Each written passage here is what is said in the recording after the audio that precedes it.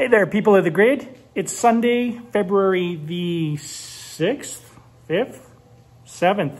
Sunday, February the 7th. You know what? It's been just over 9 years since we purchased our 2011 Nissan Leaf. When we bought it, the buzz of the day was, what are you going to do after 5 years when the battery dies? What are you going to do after 8 years when the battery dies? Well, reality for us, it's been over 9 years. The battery's still going strong. It's freezing cold outside. Let's go take a look at the car, shall we? I took a quick look, and we'll dive into the numbers in a bit, but over 9 years, and I had to double check it to make sure this was right, we have spent the tiny amount of $3,405 in maintenance. That's nothing. Wow. Let's go take the snow off the car, take it for a quick winter spin.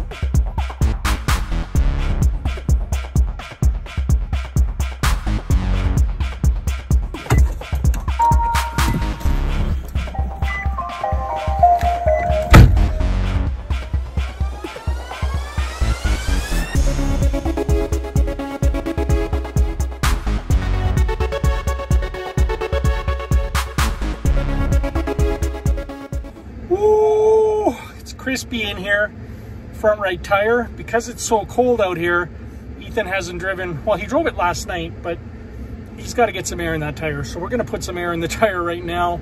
We're going to go to the store because we need to get some juice for our breakfast. We're having Sunday brunch, and we'll talk about the car. Now, this car, the Leaf, has spent, what, 9 winters, 9 Calgary, Western Canadian winters outside for the most part.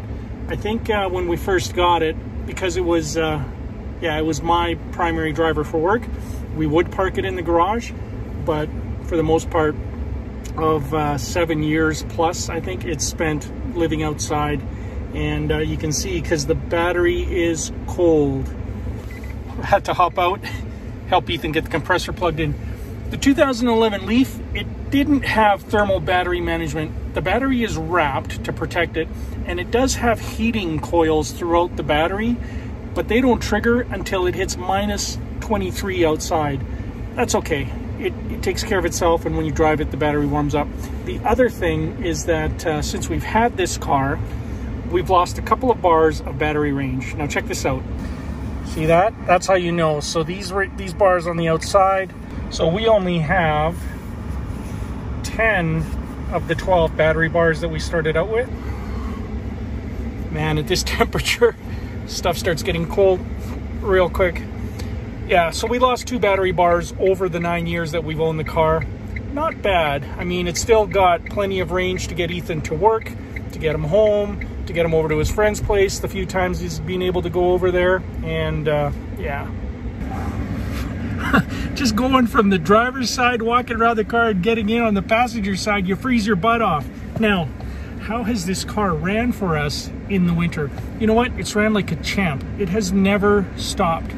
I don't think we've ever run this car out of range. We have run our other electric car out of range, but not the Nissan Leaf.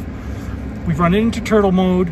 Ethan's kind of gotten into the ninja level of driving this thing and making sure he's got enough range to get home. He's really pushed it. We've charged it at public chargers, and we've charged it at home.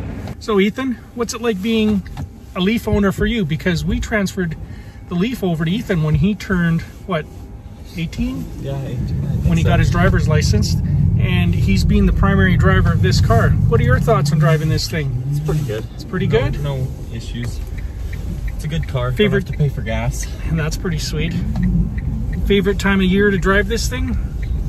I actually do like the winter to drive it. Really? Yeah, I don't mind. Well, I just like driving in the winter in general. So. I like the summer because your range is better in the summer. That is nice. It's less of a concern as far as range is concerned. Yeah. But I guess for actual driving reasons, the summer is better. Has it been a pain for you in the winter as far as managing how far you can go and all that? No, the only pain is like a pain that would come with every car, which is like when the windows fog up and stuff, and it's clearing it off. Yeah. But then the other issue is that I can't always use heat because I want to conserve energy. So. Now, do you go without heat completely, or do you run with heat, just less heat? This winter I've ran with heat all the time, just like full heat. So yeah, see, it's been fine. When Tammy and I first bought this car, when we were new to electric vehicles in general, we were doing silly things like turning off the heater and you know, being uncomfortable. Well, when I went to Violin last year, yeah, I had to turn off the heat to get there. Yeah, because of the distance. But you know, then when we got into year, I'd say probably around the second and a half year of owning this car, we just refused to go without heat. We learned how to manage our distance. We would have the car preheated home. We would leave with a warm car, which we did not do today because we're going on a short trip. But it heats up quick though. It heats up really quick. It still does, doesn't it? Yeah.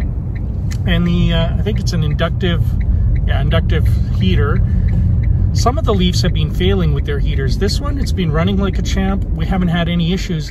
And like I said earlier, once we get back home, I'll switch over to the spreadsheet mode and kind of show you the maintenance. Over 9 years for a car, for you to have spent $3,400, that is amazing. That includes tires. It includes tires, and I had to get a new windshield when Ethan got his driver's because he was taking the test. And here, when you're taking the test, the car has to be in tip-top shape, and that means no cracks in the windshield. So we got brakes done, we got new tires, we got the new windshield, and that's it. That's all we've spent on this car. We've done a couple of annual maintenances. We haven't done one for a while. We probably should, but yeah, it's just, it runs, in the front wheel. And it runs, and it runs. Well, yeah, there was a rock in your brake. It's gone now. And I still call this our little truck. You've been hauling your bike around with this thing when you went for bike rides in the summer, right? I did a couple times, yeah. Yeah. It's got a ton of space. It's a good car. Mm-hmm.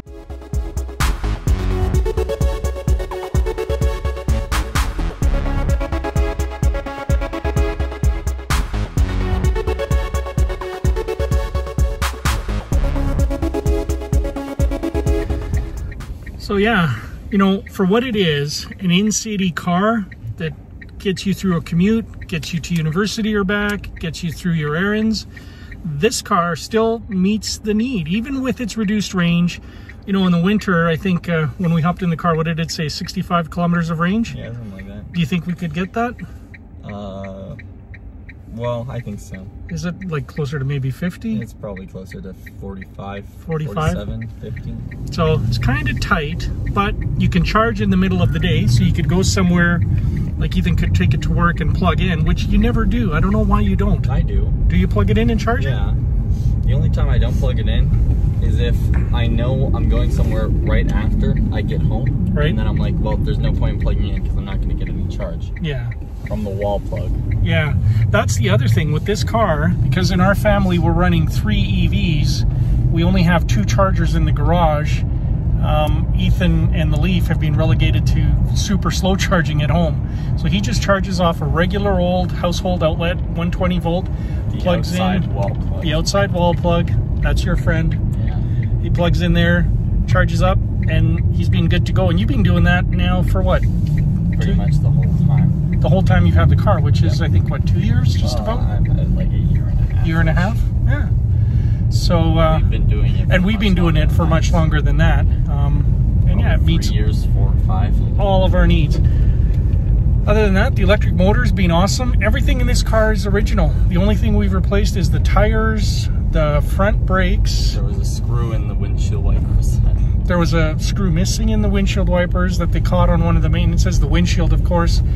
And we haven't had to do anything else. It just runs. It's like a car that, it's like a golf cart that thinks it's a car. And it's held up really well in the winter. It's held up really well in the summer.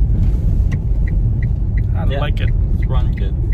And I've thought so much of it, we're actually thinking this might make sense to get another Leaf for Amelia and then down the road for Samantha. So we'll see what's out there.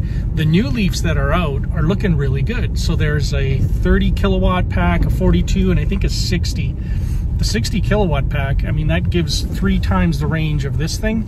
That would be more than enough for in-city driving. I don't think we would ever take a Leaf long distance. People have. You can do it. We've got the Chatamo charger in this thing that would let us. Interesting. It would be kind of interesting, but you would need to give yourself a bit of time. Well, days. A lot of time. But it would be an awesome trip.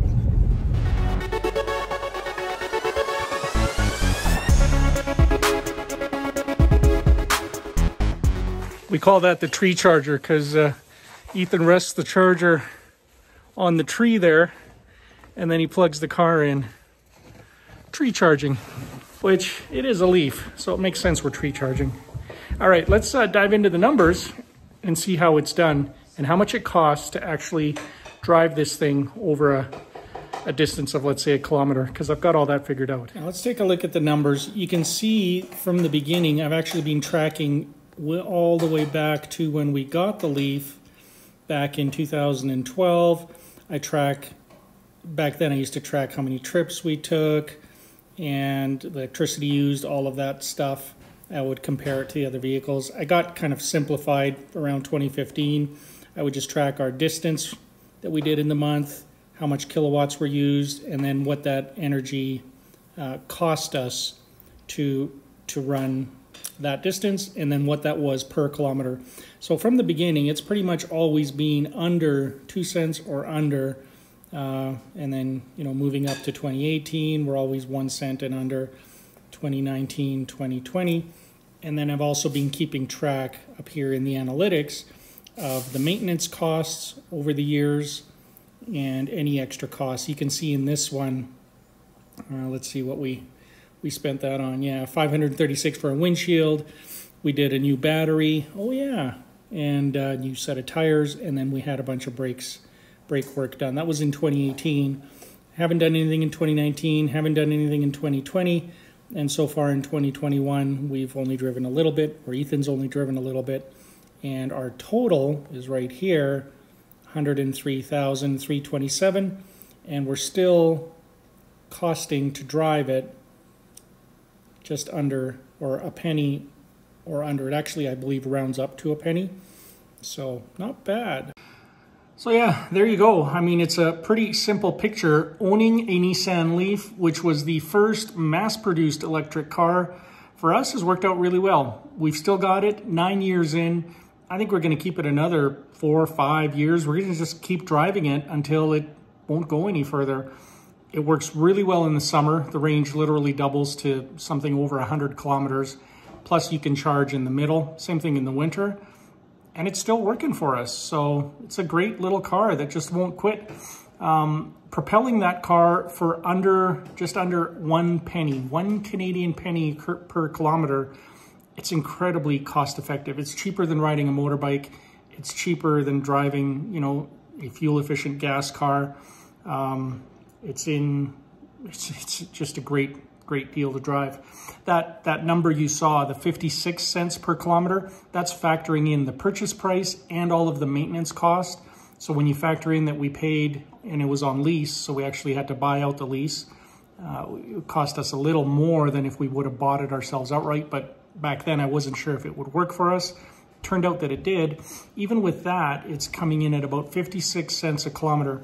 And that number just keeps dropping and dropping the more kilometers that Ethan puts on it now. So our total right now is over 100,000 kilometers. 103,327 is what we sat in at this morning. And yeah, it just keeps going. So super, super happy with the Leaf. All right, I just wanted to give you a quick update. Huge success story for our Leaf. We call him TRON, by the way. We named that car when we first got it, so it's called TRON. If you have any questions about how TRON's been doing or any questions on the numbers that we track, we still track every kilowatt hour that we put into the car and every kilowatt hour that we use in the car. Let me know. Put them in the comments below. If you've got a Leaf experience you want to share with us, let me know about that as well, because I always like to keep up on how well they're doing out there. All right, Miker out.